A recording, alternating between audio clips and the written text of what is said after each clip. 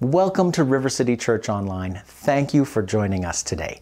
It's our prayer that you're blessed by what you hear today, so let's go and join our pastor for this week's message.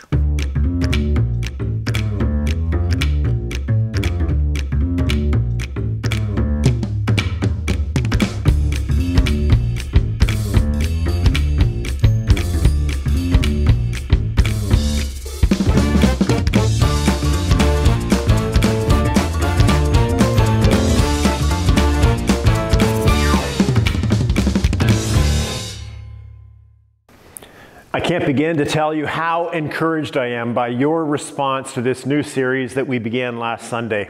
I mean, it's not that I don't get feedback on the typical series when we start something new. It's just the amount of feedback for this particular series on outreach and evangelism. It's been overwhelming. Here's a sampling of some of the comments that I've picked up from you this past week. Darrell, thank you for getting me intentional about living out my faith at work again. You've really got me thinking. Darrell, because of last week's message, I've begun to pray for my friends who are far from Christ. Darrell, till last week, I didn't realize how self-focused and myopic I've been over these past number of months. Thank you for lifting my sights and getting me focused on other people a little bit more. And then I love this last one. Darrell, thank you for making it so clear what this church is about and what it stands for. It's helping me to make a decision for River City Church. So based on all this feedback that I've received, I can only conclude one thing, and that's that the missional heart for this congregation still beats very, very strongly. And I have to say, praise God. I'm just so thankful for that. So last time, by way of review, I spelled out some reasons that Christ followers today are being less public about their faith. And if you were here last time, you'll remember these. I shared number one, that it's more complicated than it was a generation ago to share our faith. Number two, it's more difficult than it was a generation ago. And then number three, and this is true especially in our Canadian context, sharing our faith with others is actually, it's discouraged. Yes, religious views are tolerated and officially protected in Canada, but those of us who hold these views, we're expected to keep them private and to ourselves. The very opposite of sharing our faith. But if ever there was a time to keep quiet about our faith, now is not the time. This is definitely not the time. If you look on the lower part of your screen, you'll see a chart that kind of portrays the drop in church attendance between 1987 and 2012. So that's a 25-year period of time.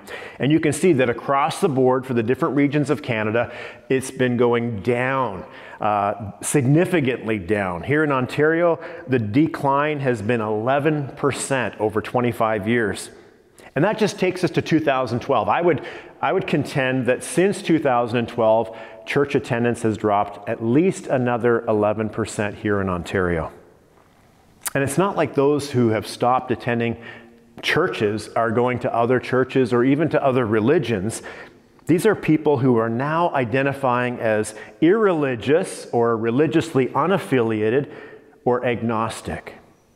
So obviously now is not the time to be private or silent about our faith in Jesus Christ. So let me give you a blueprint for the final 2 weeks of this series, which is today and then next Sunday. So today I'm going to address what you need to be more public about your faith. And then next time I'm going to address what others need to have a chance of being reached with the gospel. So today it's what you need, and next time it's what others need. So number one, what you need to be more public about your faith, you need three things. You need three things. And the three things that you need are boldness, humility, and love. Boldness, humility, and love. If you're watching this on screen with some friends, I want you to turn to someone next to you and say, you need three things. And give them a chance to say that back to you. You need three things. All right, if you've done that, then I want you to say, you need boldness, you need humility, and you need love. Go ahead and say that to someone that you're watching this with. You need boldness, you need humility, and you need love. Now, the Bible in John chapter 4 records a story where Jesus employs all three traits in one single story, which makes it incredibly powerful. So let's open our Bibles now to John chapter 4. For those of you new to Scripture, John is in the New Testament. It's one of the four Gospels. You have Matthew, then Mark, then Luke. John is the fourth Gospel. If you've got a Bible, you would open it probably about 4/5 of the way through to the end. If you get to Acts or Romans, you've gone too far. So go to John chapter 4. And as I read through this, starting at verse 1, the very beginning of the chapter, watch how Jesus employs boldness and humility and love in this interaction as he shares faith with another person. And then watch too to see what effect this has, not just on the person that he's sharing his faith with, but on a whole village of people. It's an amazing story. So John chapter 4, starting at verse 1. Now, Jesus learned that the Pharisees had heard that he was gaining and baptizing more disciples than John. That's a reference to John the Baptist. Although, in fact, it was not Jesus who was baptized, but it was his disciples. So, he left Judea and he went back once more to Galilee. So we'll hit pause right there. Jesus has been ministering in Judea, which is the most southern tribe or the most southern region in the land. And he's been having huge success, right? People are getting baptized. And his success is not unnoticed by his enemies who are envious of all the attention that he's getting. And his enemies here would be the Pharisees in Judea. And things are now risky for him. They're risky for him because the Pharisees might attempt to arrest him, or they might even attempt to kill him. And since this is early in his ministry, he's still got lots to do before his arrest and crucifixion ultimately arrive. Jesus decides to do the wise thing. He decides to take his disciples from Judea and take them all the way to the most northern territory or province, which is Galilee, the most northern territory. And he's going to then create some distance between where he's going to be and where these irate Pharisees are down in Judea. Now the next verse, verse 4, is curious. Now he had to go through Samaria. And this is curious because as the map on your screen shows, Jews avoided travel through Samaria. You can see a red dotted line, and it illustrates that the Jews would go all the way around Samaria rather than go through it, even though that made their journey to Galilee a lot longer. And the reason was Jews avoided Samaritans at all costs. Jews and Samaritans hated one another. In some ways, not unlike the relation between Jews and Palestinians in our present moment. Now, from the Jewish side, they considered the Samaritans a mixed race. For those of you who are Harry Potter fans, think of Hermione, think about Muggles or half-bloods, and think about the Malfoy and his family and how they viewed the Muggles. They viewed them as a mixed race. And so, literally, contact with a Samaritan made a Jew ceremonially unclean for going to the temple and for worship and all the rest. In fact, the Pharisees believed that you became contaminated and unclean if even the shadow of a Samaritan fell upon you, if even their shadow touched you. And yet here we read in verse 4 that Jesus had to go through Samaria. What's up with that? Why does John include the word had? Well, pay attention to the story, and maybe by the end you can answer for yourself. Now, before I read the next section, I want you to consider first and foremost Jesus' boldness. I talked about how we need boldness. Jesus refused to live by the cultural restrictions that other Jews, his fellow Jewish people, lived by. He treated instead every human being with dignity and respect.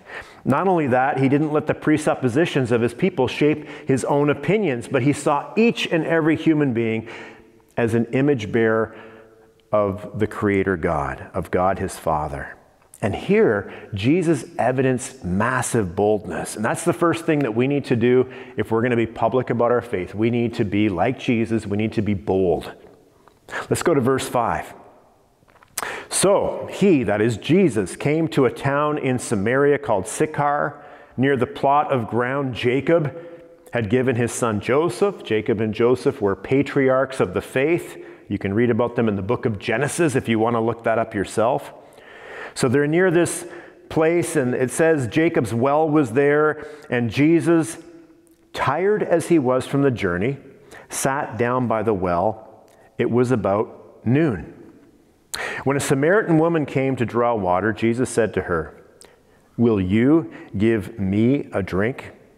His disciples had gone into town to buy food.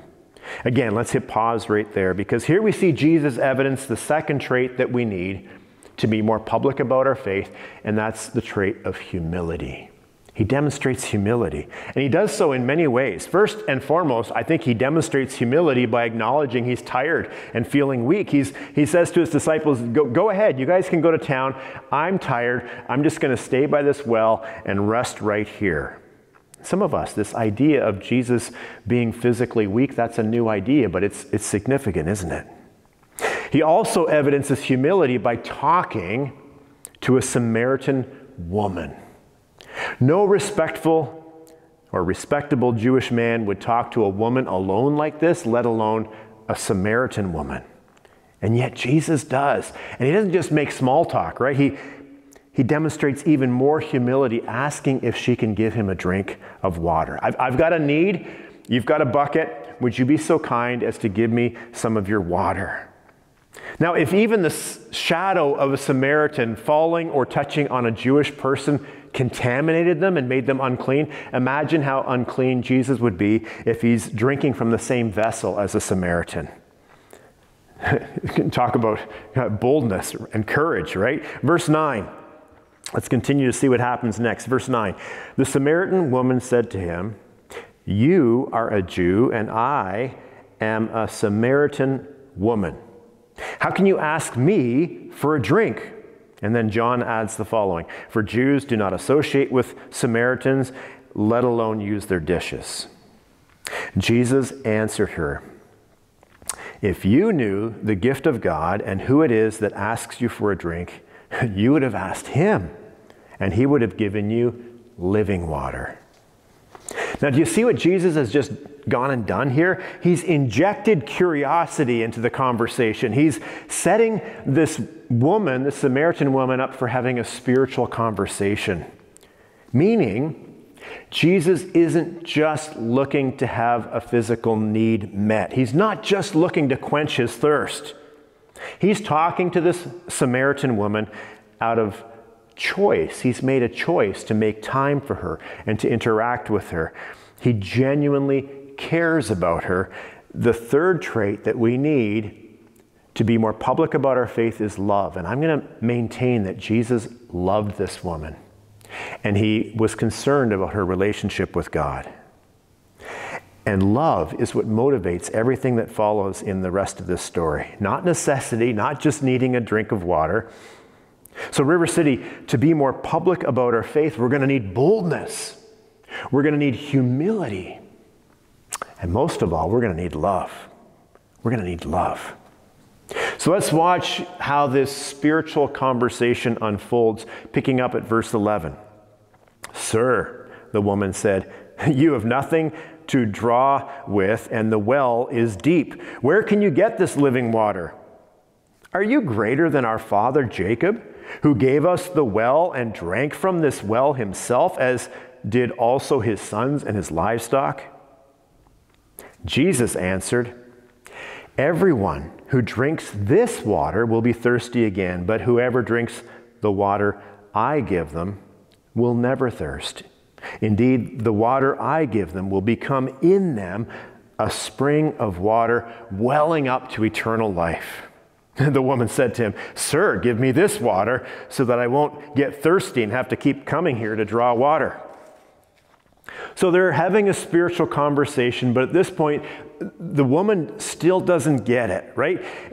It's like Jesus and the woman are talking on parallel lines. He's talking about spiritual water. She's still talking about physical water, and the lines are not intersecting at this point. So in the verses that follow, Jesus opens up her eyes. And as I read this, look again at Jesus' boldness here. Verse 16.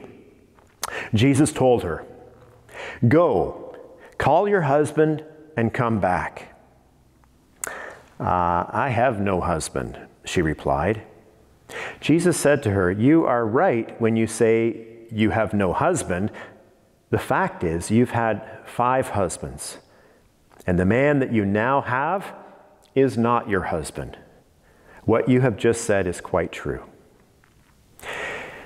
And now we know why John in his gospel includes that tiny little detail at the end of verse 6 about the time of the day, about it being noon.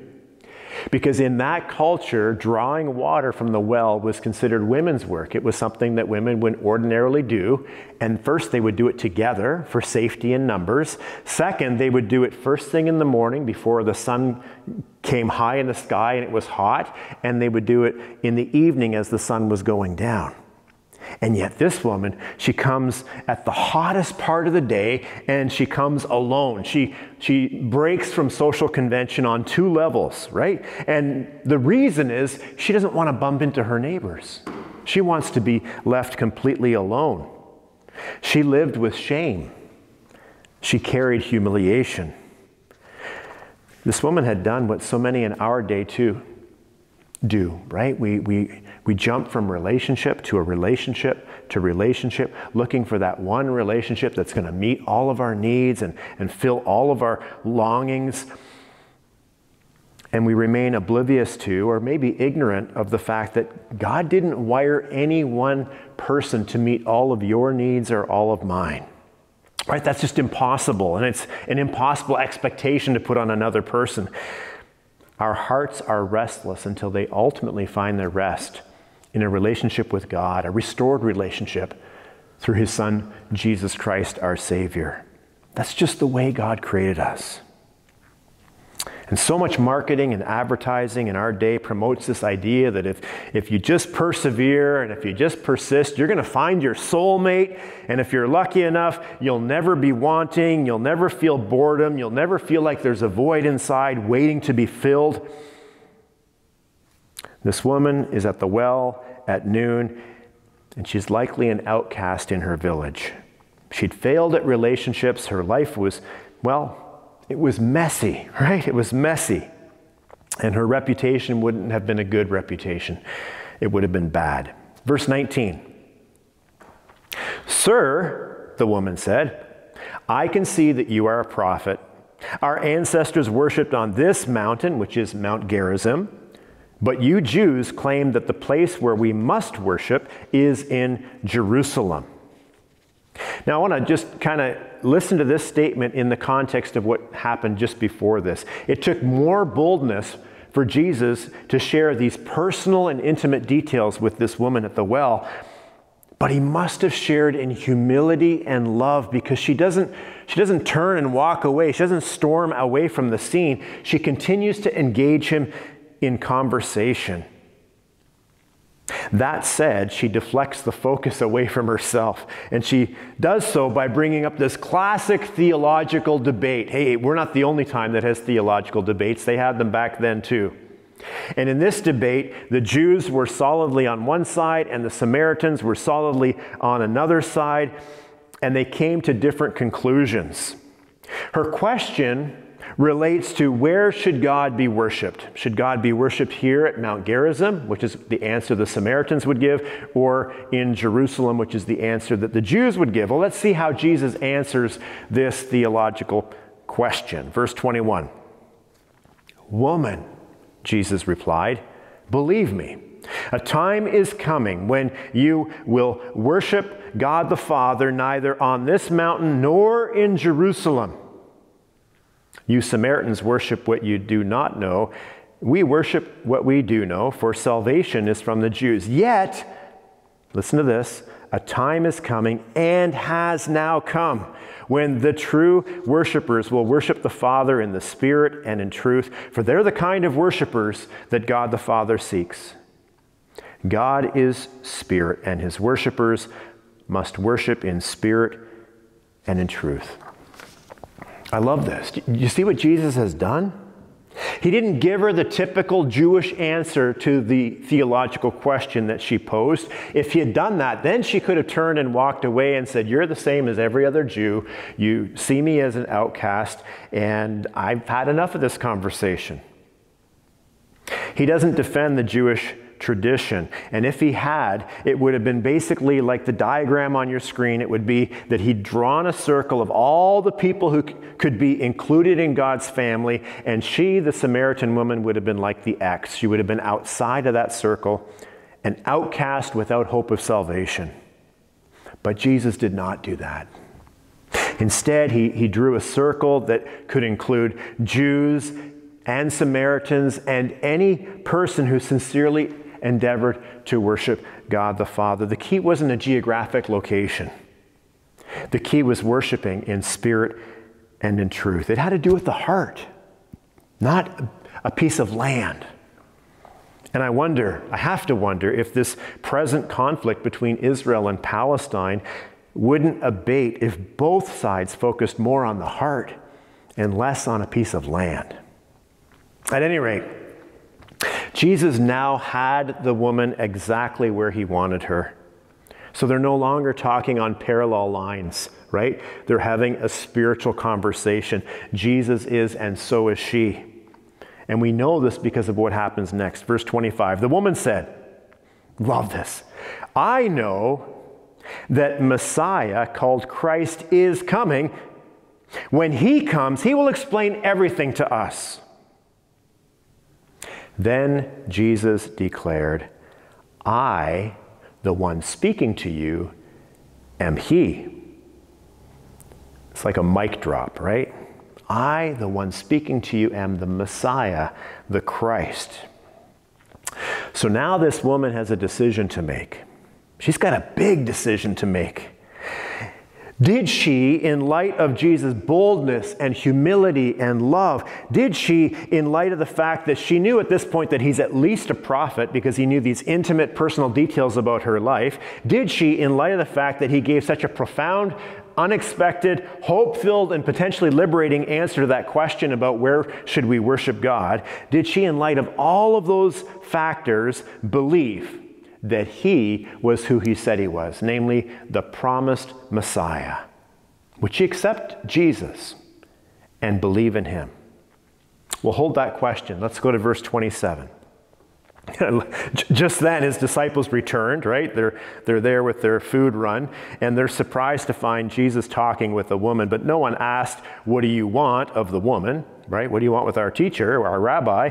And no one asked Jesus, "Why are you talking with her?" Then, leaving her jar of water, the woman went back to the town and said to the townsfolk, "Come, see a man who told me everything I ever did. Could this be the Messiah?" Wait a minute. She left her water jar? She went to the well to get water. She left the water jar because she'd found living water. She'd found whom she believed to be the Messiah. Now, last time in the message that opened this series, I shared how a lot of Christ followers today are terrified or frightened by the word evangelism, right?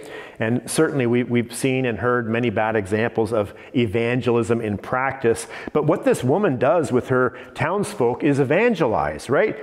She essentially says to her neighbors, "You know my life because you're my neighbors," right? You know about my past, you know about my present, but I just met a total stranger and a Jew, someone who isn't normally in this territory, let alone with our people. I just met a total stranger who knows the most intimate details of my life.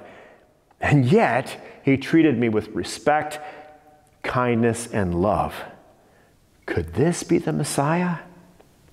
That's evangelism. Evangelism is simply you telling your story of the difference that knowing Jesus has made for you in your life. That's it. No fancy formula. It's just you telling your story of the difference of your knowing Jesus. Well, Jesus here evidenced all three traits of boldness and humility and love. But so does the woman. Number one, she comes out of hiding.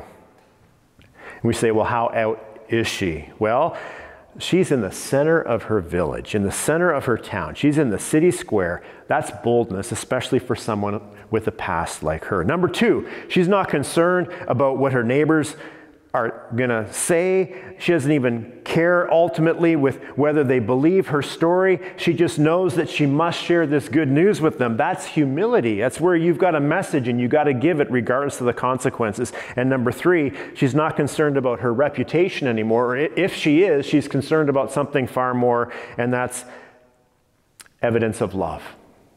She wants her neighbors, if this is the Messiah, she wants them to have equal opportunity to her to meet and believe in Jesus for themselves. Boldness, humility, and love just demonstrates such a powerful picture of how Jesus is the best teacher who ever lived. He just had done boldness, humility, and love with her, and now she's doing the exact same thing with her neighbors. Like teacher, like student, and then we need to be students like the woman at the well. These are what you and I need to be public about our faith. And when we share our story of what Jesus has done in our lives with boldness, humility, and love, people will respond as they do in our text. Verse 30. They, that's her neighbors, they came out of the town and made their way toward Jesus. Meanwhile, his disciples urged him, Rabbi, eat something. But he said to them, I have food to eat that you know nothing about. And then his disciples said, I imagine they're mumbling to each other, could someone have brought him food? My food, said Jesus, is to do the will of him who sent me and to finish his work. Don't you have a saying, it's still 4 months until the harvest? I tell you, open your eyes, look at the fields. They're ripe for harvest. We'll pause there for a second. Because too often, and I even catch myself doing this sometimes, too often we Christians, we excuse ourselves from sharing our faith or witnessing or evangelizing family and friends because we're like, they're just not ready to believe. We make the decision for them, in other words, and so we remain quiet. And yet here in our text, Jesus makes it clear that all around us, a continual harvest waits to be reaped. He's just looking for faithful harvesters, and that's what we get the opportunity and the privilege to be. See, the greatest barrier in our day to people accepting Jesus as their Savior, it's not the people, it's not the mission field. The greatest barrier is what's in here, what's in the minds of our people. Do we put limits on what God is able to do? And when it comes to witnessing, when it comes to evangelism, this next verse for me is so encouraging. Verse 36. Jesus continued, even now the one who reaps draws a wage and harvests a crop for eternal life, so that the sower and the reaper may be glad together. That's Jesus' desire. That's the Father's desire. Joy for the sower and joy for the reaper. Jesus desires joy for us, people of God. And there's no greater joy than sharing our faith with someone and leading them to Jesus Christ. I love how Jeremiah Capuli puts it. Jeremiah is a Filipino church planter in Edmonton, Alberta. He was a speaker at the conference that I was at 2 weeks ago. And Jeremiah was born in the Philippines. He had a really good job. He was successful as an evangelist there. And yet he had a dream, a literal dream from God that he was to come with his family to Canada to plant a church, an even greater mission field. And so he obeyed, and he came to Canada, and this man's story is amazing. He's having huge evangelistic success, not just in Edmonton, but all throughout Alberta, and it's going to continue. I have every confidence of this. On the day that Jeremiah baptizes brand new believers in Jesus, he tells them this. He tells them 4 things. This is before he's immersing them in the water of baptism. He says, hey, it is a great blessing to follow Jesus. Hey, it's an even greater blessing to live for Jesus. Hey, it's an even greater blessing to make more disciples for Jesus. And the greatest blessing is to equip other disciples to make more disciples for Jesus. Like Jesus did with the woman at the well, and like this woman did with her neighbors in the village. And the end result is in verse 39. I'll read this right to the end of verse 42. Many of the Samaritans from that town believed in him. Many. Maybe that's why John writes at the beginning of our text that Jesus had to go to Samaria. Maybe that's the had right there. Many of the Samaritans from that town believed in Jesus because of the woman's testimony. He told me everything I ever did. And so when the Samaritans came to him, they urged him to stay with them. And Jesus stayed 2 days. And because of Jesus' words, many more became believers. They said to the woman, "We no longer believe just because of what you said. Now we've heard for ourselves, and we know that this man really is the Savior of the world." Isn't that an amazing story? I mean, I think that's one of the most powerful stories in the Gospels or in Scripture, period. I'm so inspired by John chapter 4. And what we see here isn't the result of some complex theological argument that you've got to go to grad school to master. It's not the result of complex apologetics that you've got to read a stack of books in order to be able to be persuasive in evangelism. It's not about memorizing dozens and dozens of Bible passages so you can, win an argument or a debate with another person. All it took were 3 things: boldness, humility, and love. And the best part is that everyone here, from the youngest to the oldest, can do these 3 things. We can all be bold, we can all be humble, and we can all show love to other people. So in conclusion, I want to wrap up by addressing one final question. Why these 3? Why boldness and humility and love? I mean, conceivably, there could be other things. There could be more things. Why these 3? And the answer is because these 3 directly counteract the 3 reasons for evangelistic unfruitfulness. According to Tim Keller, the late, great Tim Keller, there are 3 reasons for evangelistic unfruitfulness, and they are a lack of courage, a lack of sensitivity, and indifference. Lack of courage, lack of sensitivity, and indifference. So we counter a lack of courage with boldness, right? The first thing. The boldness of knowing that we are unconditionally loved by God the Father. There's lack of sensitivity. We counter the lack of sensitivity by humility. The humility of knowing that we too are undeserving sinners in need of God's grace every single day, just like anyone we talk to. And so we never share our faith without coming from an approach of humility and respect for the other person. And there's indifference in our day. We look around and we see people struggling to find meaning and satisfaction and hope and confidence in life. We see them spinning their wheels again and again. And if we're quiet instead of sharing the reason for the hope that we have, then we're failing in our love for them. But the gospel produces love inside of us, as we read in Galatians chapter 5, verse 6. And I'm going to quote this. "For in Christ Jesus, not only the greatest teacher, as we see in our text, God's Son, our true Savior. In Christ Jesus, neither circumcision nor uncircumcision has any value. The only thing that counts is faith expressing itself through love." Let's pray, River City.